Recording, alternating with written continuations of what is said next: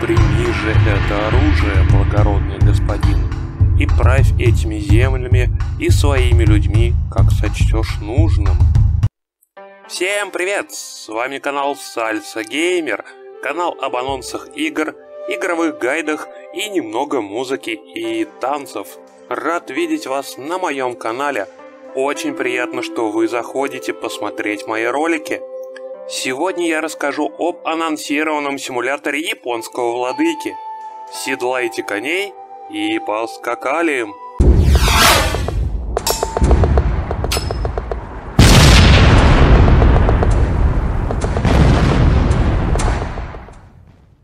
Sengoku Dynasty — это духовная наследница medievil Dynasty.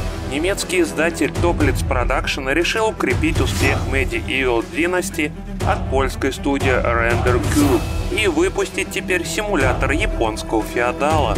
Первая игра разошлась тиражом более 750 тысяч копий. Это не считая сыгравших в нее по Xbox Game Pass. А рейтинг пробивает потолок. Новой игрой в серии займется японская студия Суперками. И это будет ее дебютный проект.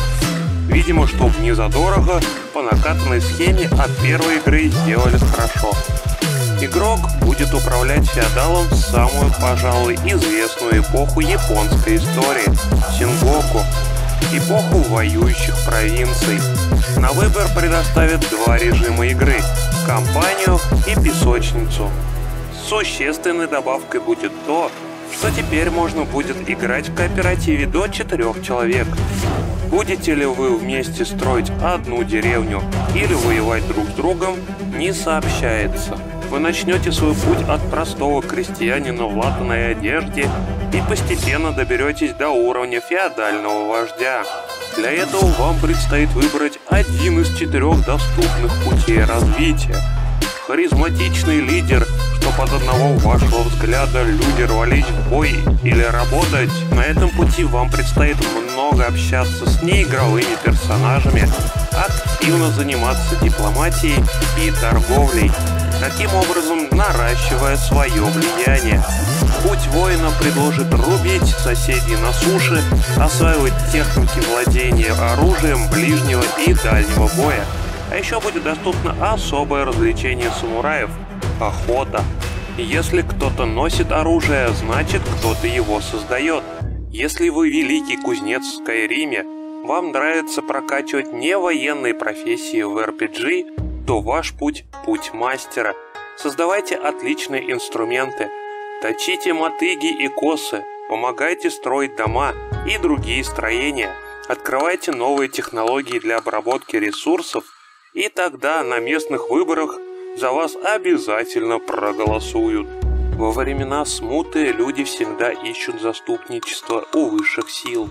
Если вы хотите стать им пастырем, учить, что хорошо, а что плохо, учить их приносить подношения богам и возносить молитвы, то путь духовного наставника — это ваш путь. Изучайте долину, чтобы найти места для уединения и медитации. Собирайте подношения для богов и возносите молитвы в храмах. Какой путь выберете вы? Напишите в комментариях.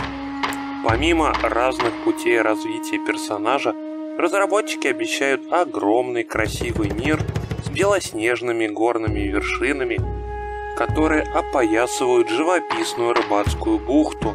Вы начнете со строительства рыбацкого поселка, который будет приданным для вашей дочери.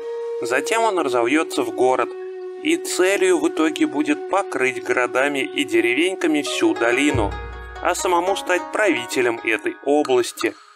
Вам постоянно будет угрожать нападение, ведь вокруг бушует междоусобица, и каждый хочет себе клочок земли побольше. Игра предложит большой выбор строений, также ремесел, инструментов и материалов. Для того, чтобы все выглядело правдоподобно, разработчик постоянно консультируется со специалистами по японской истории. Ждать эту игру придется даже не в этом году, ведь в видео-анонсе ничего из геймплея не показали, что как бы намекает на то, что показывать и нечего. Но пока стоит дата релиза 2022. Русский язык хотя бы в виде субтитров будет. Это все, что известно о проекте на данный момент. Всем спасибо за внимание. Рад приветствовать тех, кто добрался до финишной прямой.